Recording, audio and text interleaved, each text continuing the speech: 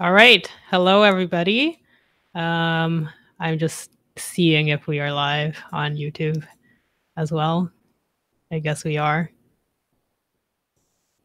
I'm refreshing it. Okay, awesome. Hi, everyone. Thanks for tuning in today to our lunchtime EST spotlight session, or wherever in the world you are. Very happy to have you here. So today we're going to be talking about robots learning to play soccer with reinforcement learning. This is part of the reinforcement learning stream in AISC. And today we have Dr. Hans Bassani, who is an associate professor at the Federal University of Pernambuco, which is in Brazil. He has experience in machine learning and robotics, and previously was a visiting researcher at MILA, which is in Montreal, in Canada, actually, which is a collaboration between schools like McGill, University of Montreal, and quite a lot of other institutions as well. He has experience working in deep semi-supervised and unsupervised learning models applied to robotics and computer vision. So I'm very excited to have Hans here today to talk about this. So we will let him take it away. Off to you, Hans. Okay. Thank you, Susan. Thank you for having me. Hello, everyone. And today I'm going to talk about our work that we published last year in the last Latinx ethno-RIPS workshop. It was called Learning to Play Soccer by Reinforcement Learning and Applying Sim to Compete in the Real World. Most of this work was developed while I was at MILA.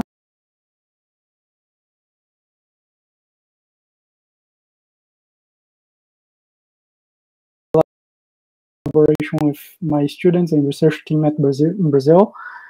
And let's go. I hope you enjoy it. So let me talk just a bit about my team in Brazil.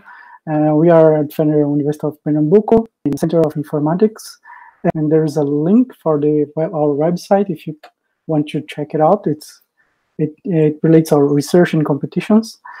We are basically 47 undergraduate and graduate students and 4 professors.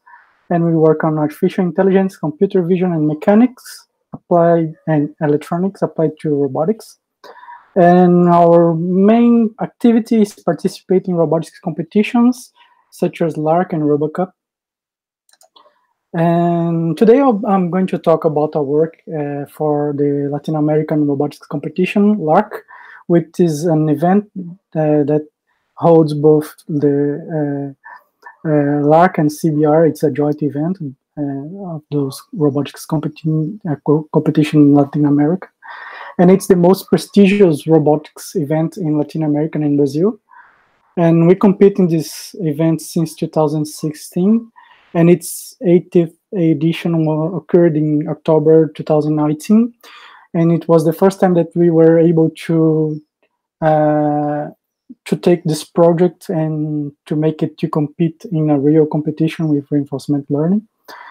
And this category has this event has multiple categories of competitions in robots.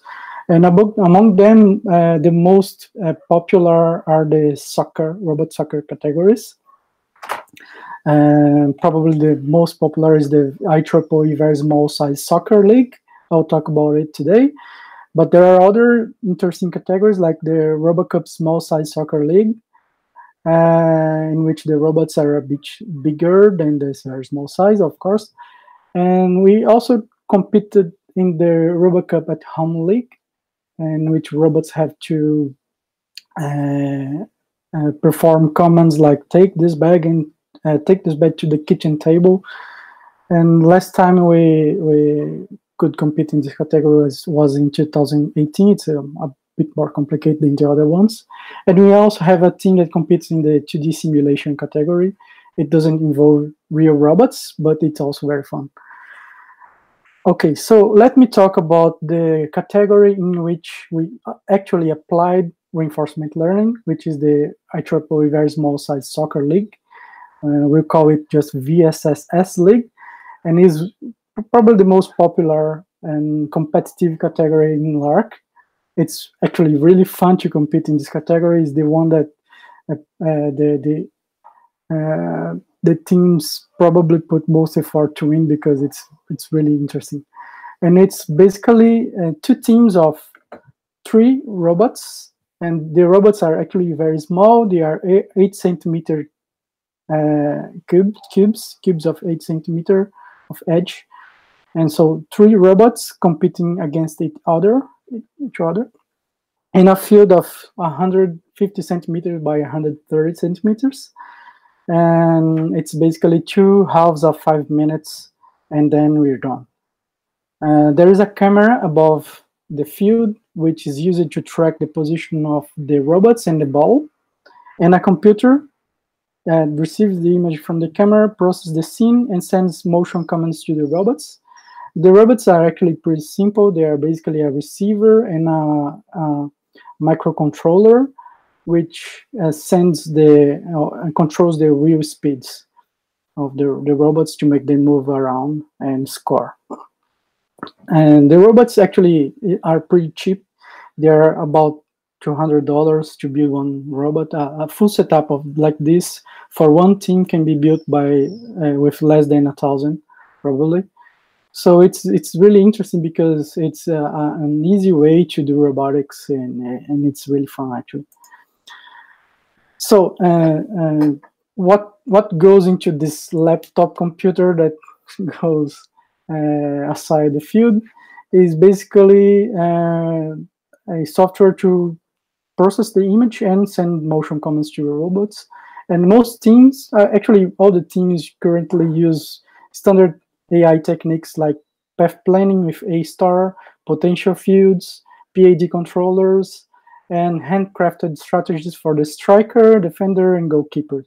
And we've been doing this for 5 years now, and it's actually pretty, it's not that as simple as you might think to plan and make all this happen, and to anticipate all the possible situations and plan a specific behavior for each probable situation. For instance, if the ball is in the corner, the robot will not be able to take the ball out of there without spinning. Usually the robots have to spin to take the ball for the corners, and it has to spin to the right direction, otherwise it might throw the ball against its own goal. So yeah, you have many behaviors that are need to be the situations need to be identified. The correct behavior should be selected and then applied. So it's not very straightforward to do this, and not in a very competitive category like this.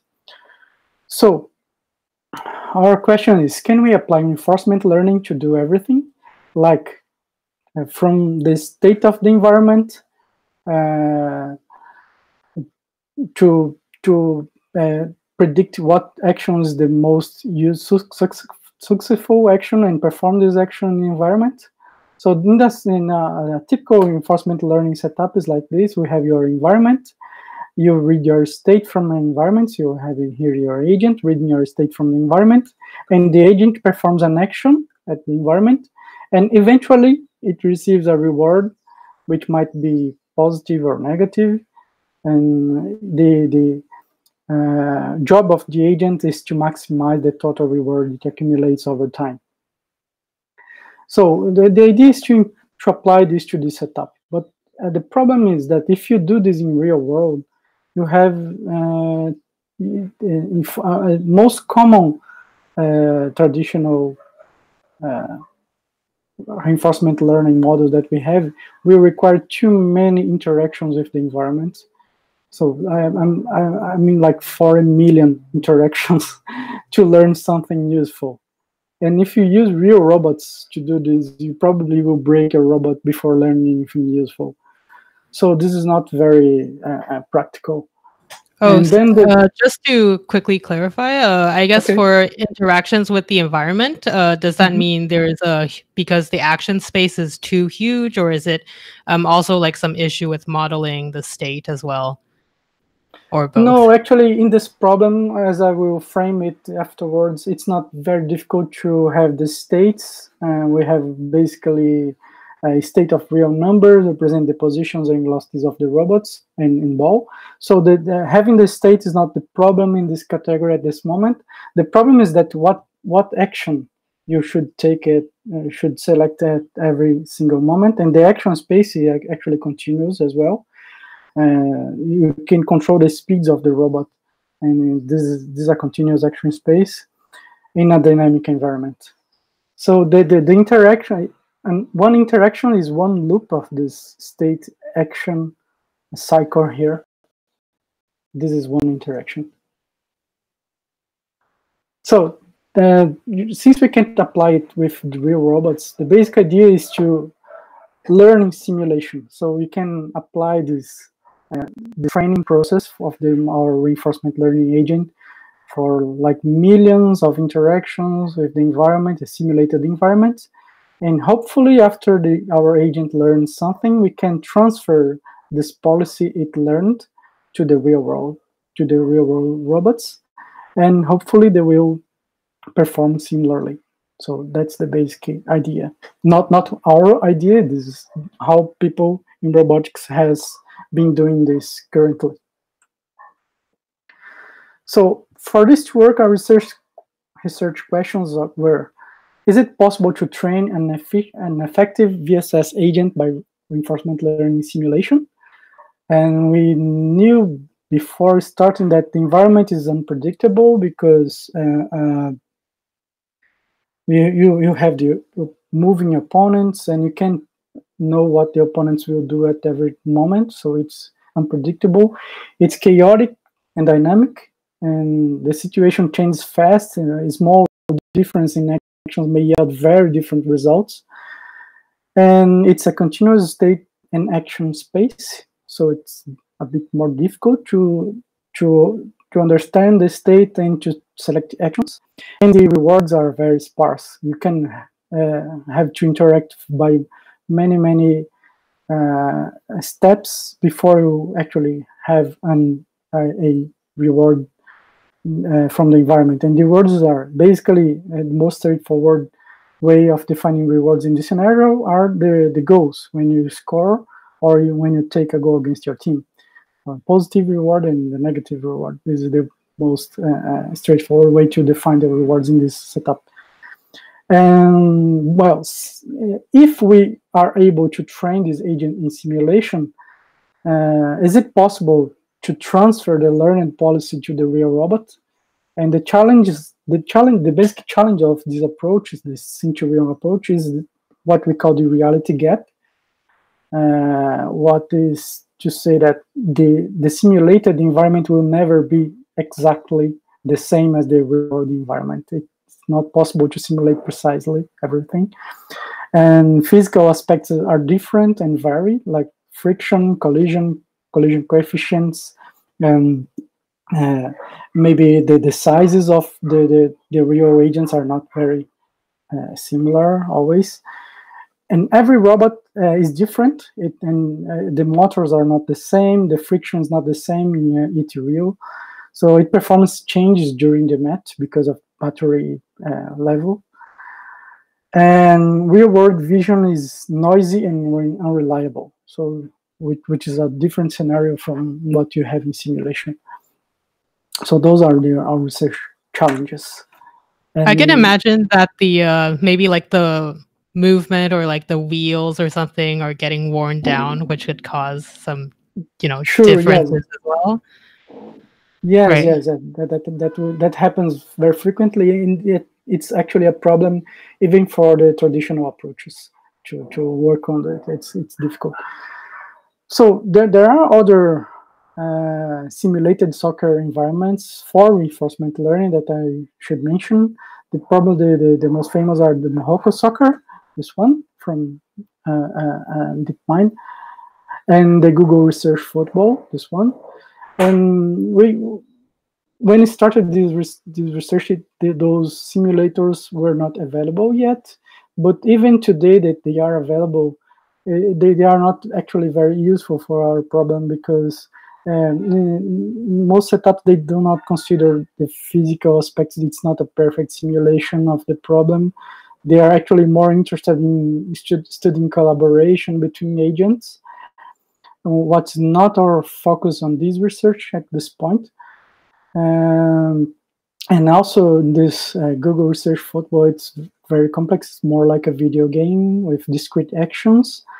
And it's a very, very complex scenario for the real world. We could not have robots simulating this scenario. It's very complicated, and it's not very easy to simulate those robots in the real world as well. So the simulator that we are considering this research, it was implemented by the FATERJ University in Brazil. It was implemented using bullet physics engine in C++, and it simulates the VSS environment sufficiently well. So it's a very interesting scenario for Sim2Real. That's why we choose this path. So our goal, our long-term goal with reinforcement learning in VSS is to win the LARC VSS using reinforcement learning. We hope to do this in maybe in the next competition or in the one afterwards. And our plan continues to be train, simulation, and apply Sim2Real techniques. And what we've done so far is we've created an OpenAI Gym environment encapsulating the simulator that already existed. And for those of you who are not familiar with OpenAI Gym, it's like a framework for reinforcement learning, for creating reinforcement learning environments. So we have many reinforcement learning environments implemented using this OpenAI Gym framework. And we encapsulated our simulator inside an OpenAI Gym framework, which we are going to publish soon. And the idea is that the states of the environment are the positions and speeds of all agents, not images. What is common in reinforcement learning, deep reinforcement learning nowadays, is to use images. But we were not interested in studying representation learning this problem, because we already have software good enough to extract those positions from the camera in the real world. So we can actually profit for having this information already extracted and represented, so that it's easier for training our models. The model doesn't need to learn a representation, just need to learn the policy. And then we Sim2Real. So the architecture that we proposed is composed by two processes, one experience collection process and one training process. They run in parallel. And our experience collection process encapsulates all the multiple agents with their AISC running policies. And it's basically responsible for interacting, make the interactions between agents and the environment asynchronously from the training processes. And the training process basically has to train the neural networks that are used in the agents. It collects the experiences of interaction from this process. There's a queue that accumulates those experiences. They go to the experience buffer, and from the experience buffer, the experiences are used for training the neural networks that are used for choosing the actions. And this setup allows us to run agents and environment in parallel, to have single and multiple agent control from these wrapper classes. So we can have one agent controlling the 3 robots, or one agent controlling one soccer agent, which is the approach that we are currently using, the single agent approach. And you can also run agents in parallel separately. And also you can do self-play. So all of this is supported in our current environment, which will be available soon, this link here. I guess Susan can put this link at the description of the video afterwards. Mm-hmm. And yeah, so what we use here for training, which reinforcement learning models we considered? We considered 3 different approaches. The DeepQ network, DQN, which is a neural network used to learn the quality, the quality of each discrete action the agent can perform. So this, I have to highlight here that this is a a model made for discrete action spaces, and you have a continuous action space, so there need to be an adaptation. And the policy consists in selecting the action of highest quality. The other method that you consider is the asynchronous advantage actor critic, A3C, and which is composed by an actor network learning the action policy from the state. It maps states to actions, and a critic network which estimates the quality of a single action. So once you have a state in the action performed, it will evaluate and have a value for this the action that was selected in that state. And in A3C, you have multiple independent agents with their own weights, or with their own networks, interacting with different copies of the environment in parallel to speed up learning. And the last one that you consider was deep deterministic policy gradient, the DPG, which basically learns a Q function and a policy to iterate over actions. And off policy data and the Bellman equations are employed to learn the Q function. And so you learn the Q function and you use the Q function to train your policy. So those two are continuous. They can be implied in continuous action spaces, and the QN is for discrete action spaces. So first we tried A3C because it's compatible with our method. We hope that it could learn faster because of the parallelism, and we use A3C to control first the left and right wheel speeds directly, and also for the angular and linear speeds, using as reward only goals, +1 for pro and -1 against, but no convergence. So our first intuition was that the problem that the rewards were too sparse. There were too many steps being done before a goal would happen. So yes, we couldn't have this to work. We also try reward shaping. So reward shaping is a technique to give intermediate rewards for the agent before it has an actual reward from the environment. So what we try was to use positive and negative rewards when the robots move towards or away from the ball.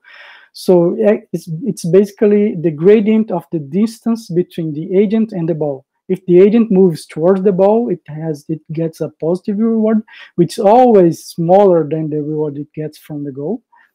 And if it moves away from the ball, it gets a negative reward. And the second one we tried was positive and negative rewards when the ball moves towards or away from the goal. So if the ball is moving towards the opponent's goal, it gets a positive reward. Otherwise, it gets a negative reward. So you can, with this setup, you can basically have rewards at every step. So this is much more information for the agent. Okay. Oh yes, Hans. I guess I alluded to this before, but I guess I was just wondering that is it possible for the agent to maybe learn? Let's say they could purposely be further from the ball so that they can catch a sort of pass from a teammate or some sort of strategic behavior, or I guess is there some sort of con into adding all that kind of detail into reward, because that's pretty complicated planning. Yeah, actually it can, because the reward shaping rewards are much smaller than you can the totals that the agent can accumulate from those rewards are a lot smaller than what it can accumulate from scoring a goal. So if the agent notices that it's better to wait for the ball in a situation than to go towards the ball, because it's going to score. If it waits for the ball, more probably it's going to score. Then the total reward accumulated will be better. Will make the agent to choose to wait for the ball because of the total. So you have to be careful when setting up this reward shaping, so that you do not disturb the main goal. The rewards that the agent accumulates with the main goal should be always higher than what it can accumulate with the reward shaping rewards. I see. Yeah. So allowing it to be able to learn to trade off like a short-term high reward between kind of like the more longer term that what it wants to learn. Exactly. Yeah, but even implementing this for the A3C, we could not get a convergence, possibly because our implementation was not good enough. I don't know. We still are investigating this. I still think that A3C is a good approach for this method, so we're going to try it again in the future. The second one that we tried was DQN. And so DQN requires discrete actions. So the way we've done this is that we have a target.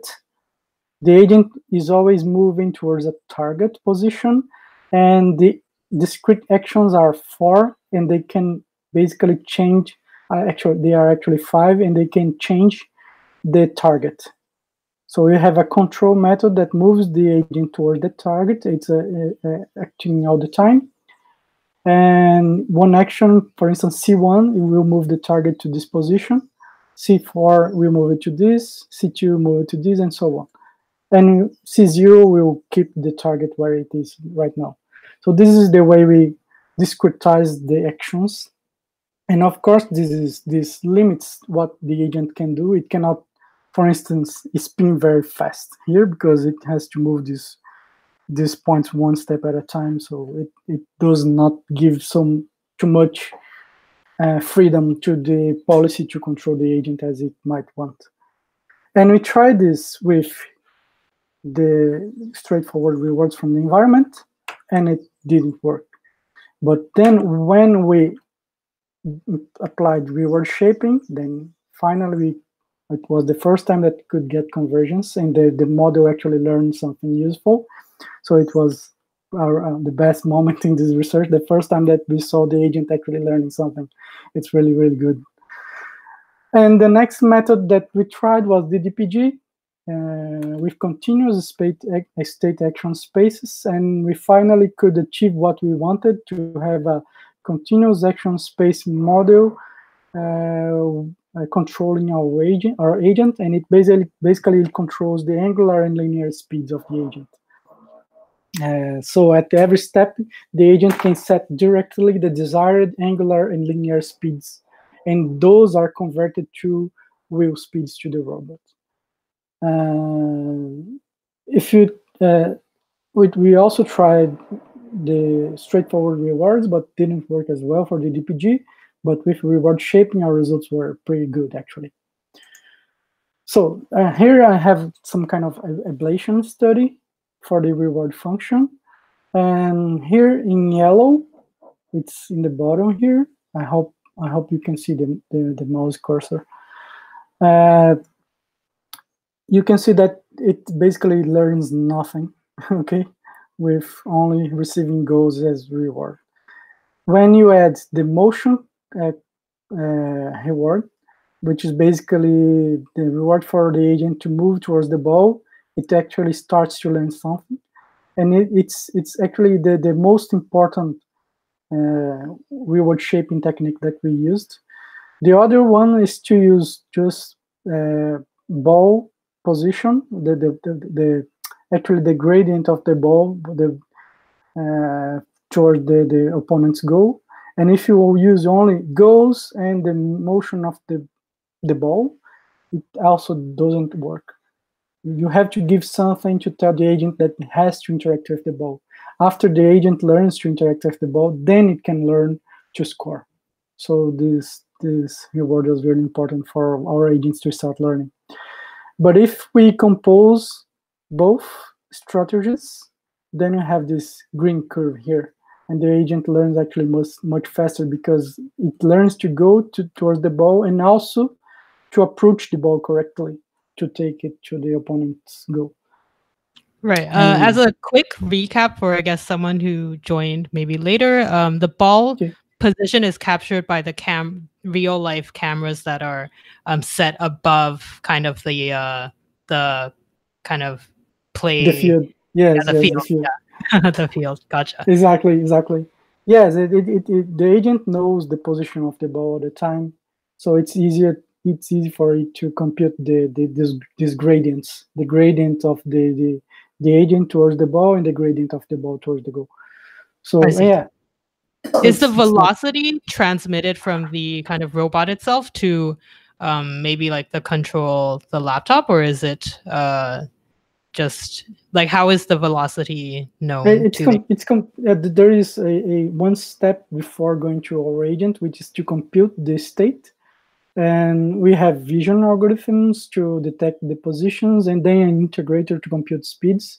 And then we compose the state from the positions and speeds of all elements in the scene. And this is the state that our agents receive. Gotcha. Okay, so here you can see the evolution of the DDPG goal scores compared with I forgot to mention another detail. And here this scale goes, I don't know if people can see, but from 0 to 8, it's goal scores here. So goal scores in 5 minutes, right?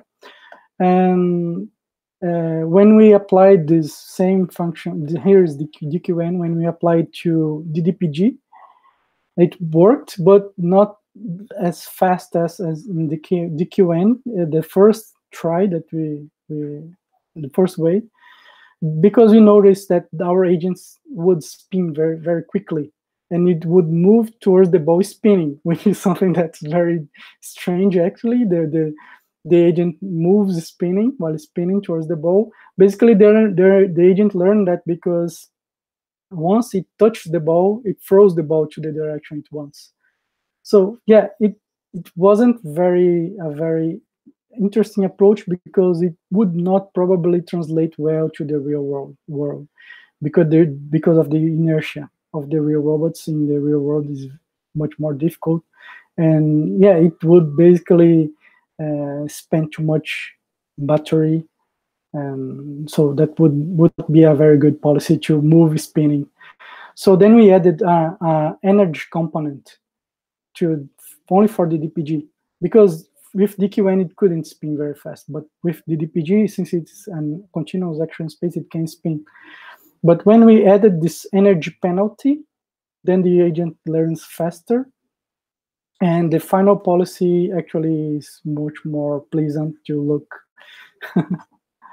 And here it is comparing the DDPG with DQN. We see that in 5 minutes, DDPG can score around 10 goals, and DQN around 7 goals.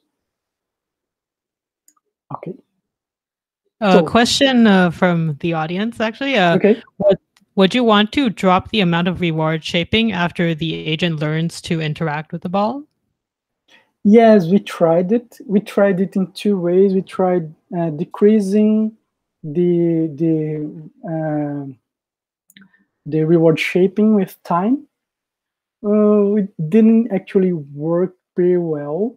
Actually, it seems that those rewards are still needed for those methods, even after learning. And we also tried before to pre-train a model, and then take this pre-trained model and just put it in an environment without reward shaping. But the performance usually degrades with time as well. So it didn't work. Awesome, okay. Thanks. Yeah, so now we have good agents performing well in simulation. How do we translate this to the real world? And the setup that we come up with was basically called in the literature like domain adaptation. Basically, we have to adapt the actions selected from the network to the real agents in the real world. And what we've done was to train a neural network to learn how to achieve the angular and linear speed desired by the policy. So that the policy has as an output desired angular and linear speeds. Our network takes this as input as the current linear and angular speeds, and it has to take this information and map to wheel speeds, to the wheel of the left, to the speed of the left and right wheels. And then this results in a new angular and linear speeds, which are observed in the next step. and then this circulates here. So basically, to do this, we have to let the agent interact with the environment for a little.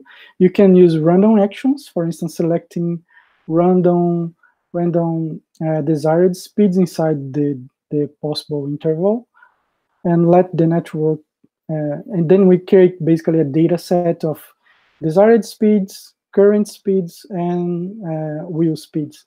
And after creating this data set, like for making the robot to perform randomly in the environment for like 5 or 10 minutes, we collect this data set and then we train this network. And yeah, the problem is that it has to be done for each agent because the agents are different. And it has basically to be calibrated before every competition because it degenerates. The robots change over time, right? And not only the battery, but also they degrade, the performance of the robots degrade with time. So it has to be trained. So it's not very practical for competition, but it works actually. And another challenge is that the state data is noisy because we have real camera. It's not a simulated information coming from simulator.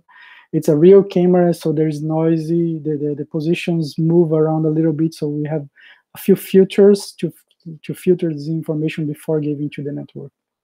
And also there is the delay in the real world actually is not equal to the delays observed in the simulation. Actually, they can change because the delay depends on the camera setup.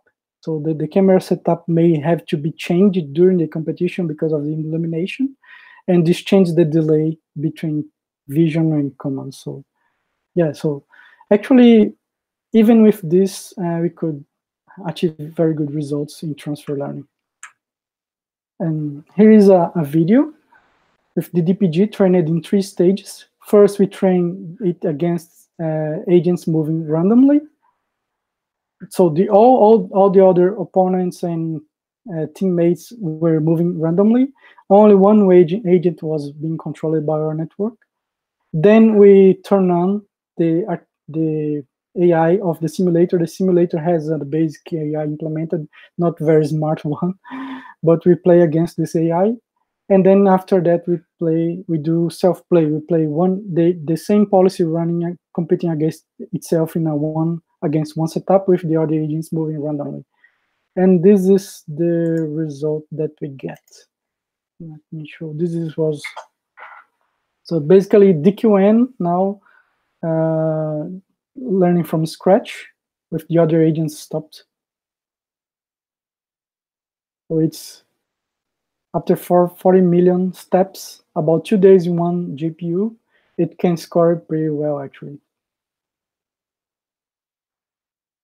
Now this is the DPG.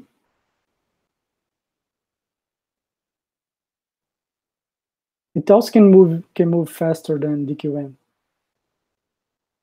Now an example of self-play. It's actually pretty cool to watch those videos. I always got mesmerized by looking at those robots. Just a small detail that I want to stress here, that they learn very interesting skills, like for instance to spin in the corners, like here, to move the ball, or to spin to kick the ball. I don't know if you can see that, but if you can, it spins to kick the ball towards the goal. Wow! Oh, that's very cool. That's yeah. But there is another behavior that I'd like to show here. We spent like 5 years programming those robots, and we would never program something like this. Notice that the agent uses the side to move the ball. Look at this. Do you see that? It's a behavior very difficult to program. No one would ever think of programming this kind of behavior. So yeah.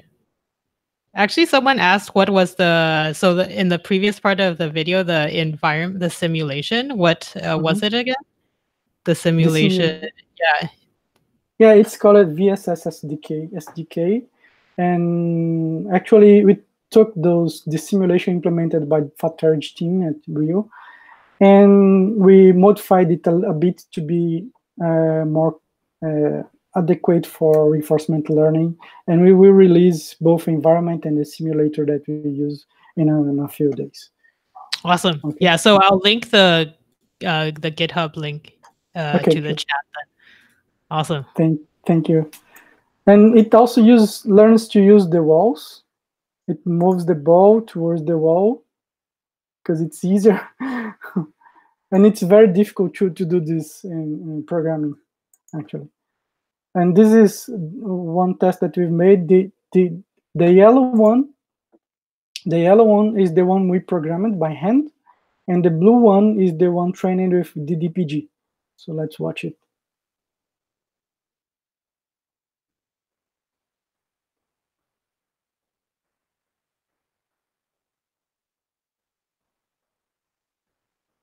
You see the robot like wobbling a bit around, not going very straight. This is a problem in our Century approach. It doesn't do this in simulation. So it can improve a bit.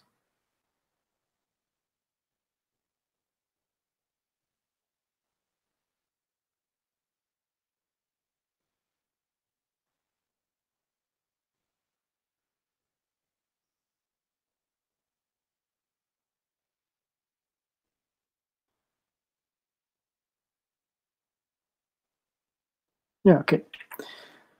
And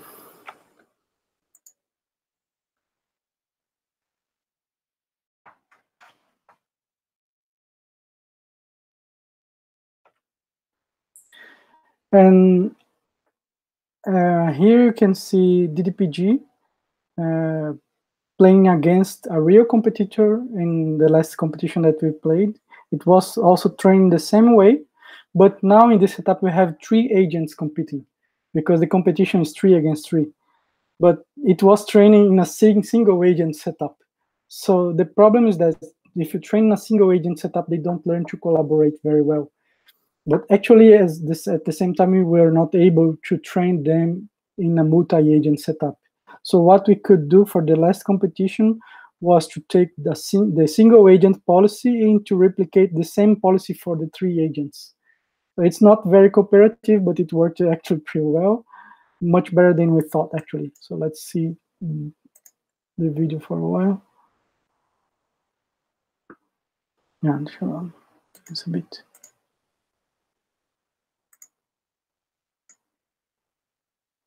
Okay, this one is the DPG, and this is the opponent.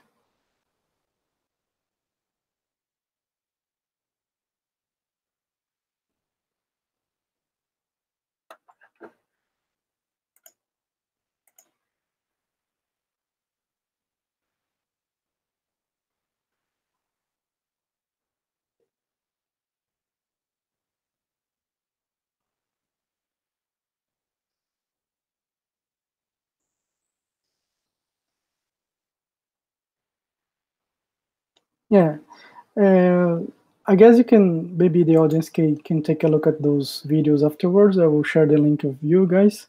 It's like an 8 minutes video. I Sounds good. Actually, part. I have a quick question. So there was that slight moment where the ball was kind of in the middle of 2 bots, and then the 2 robots were kind of not very quickly moving toward it. Is that kind of just happening in the beginning, or what happened? What happens in those situations? The problem with machine learning approaches is that it's very difficult to say why they choose certain thing.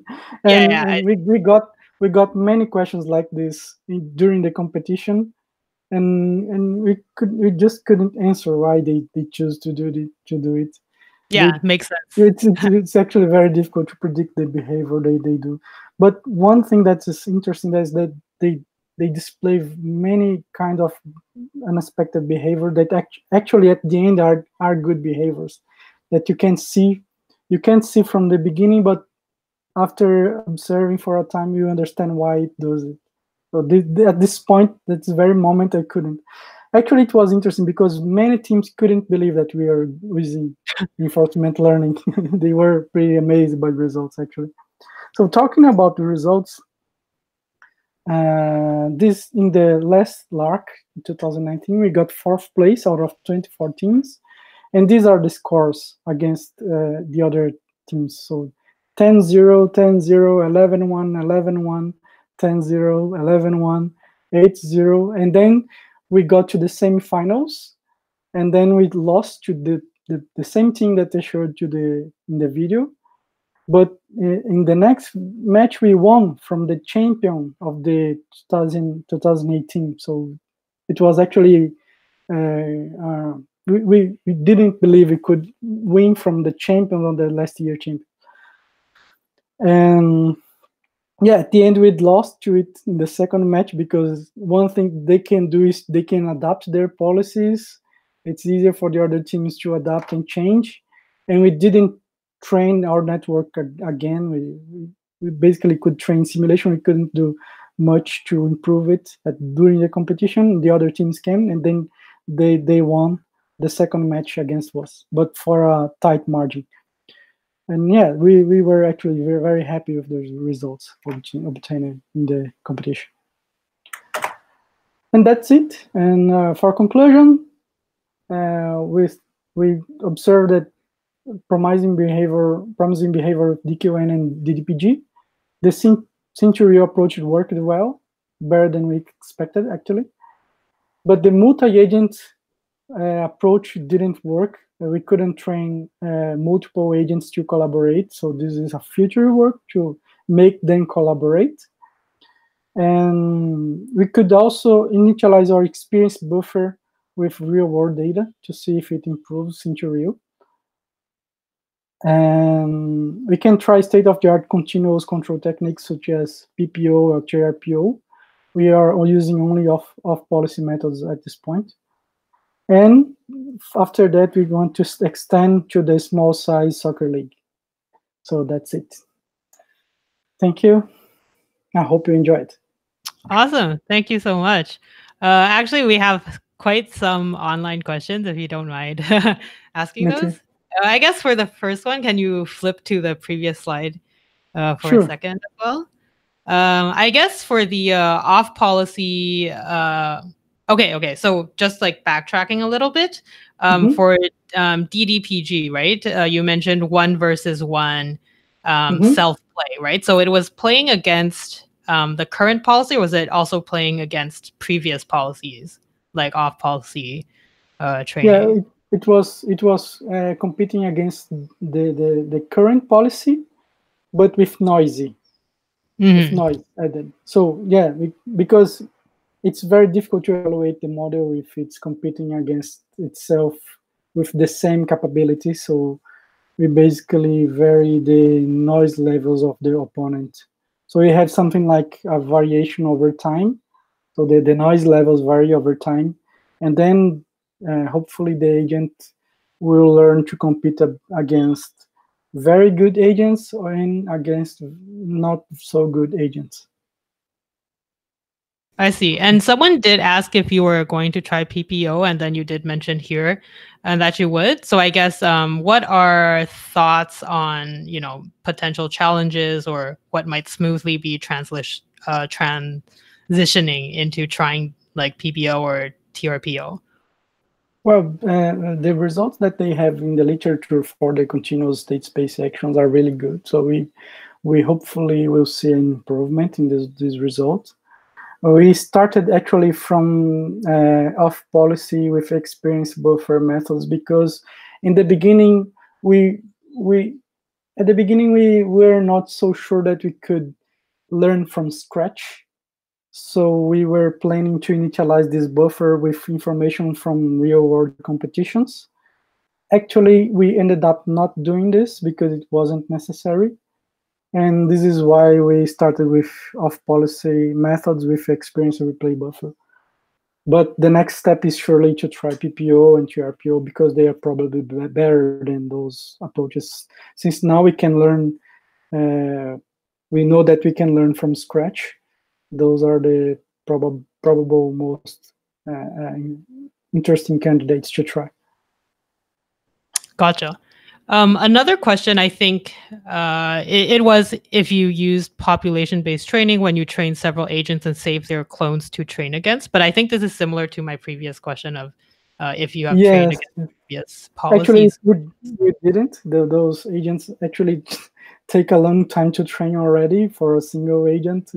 And due to limitations in computational resources, and also implementation has to improve a bit to do this. So we didn't try it yet.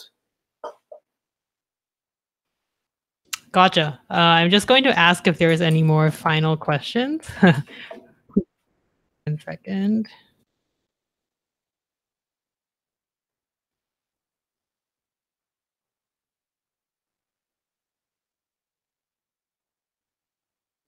Yeah, people are really excited about this. They're chatting about someone made their own environment in Unity. There's a lot of people excited about this. So definitely when the, I guess, VSS environment goes live, you can link us again, or you can send it to me again, and then I'll be sure to share it with the audience. Yeah, actually, we were planning to create our own environment, because this simulator was not developed for reinforcement learning. It was developed for teams to test their own handcrafted policies.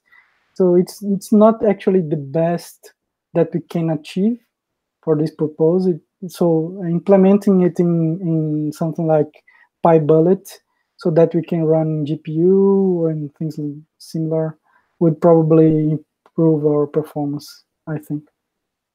I see. Okay, one more question. It says, in an adversarial setting, did the two agents... Wait. So I guess I'm trying to understand the question. Like, if there's different agents, do they use the same neural net with the shared weights? Because you mentioned before about using neural nets for representation. Yes, sure.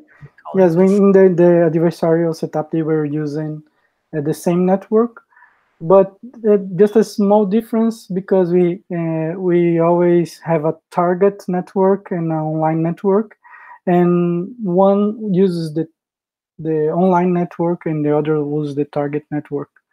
That's basically the only difference.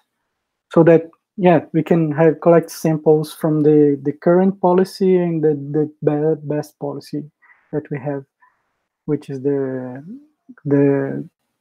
target network policy. Awesome. I'm just going to ask if yeah, lots of engagement. People very excited about this topic.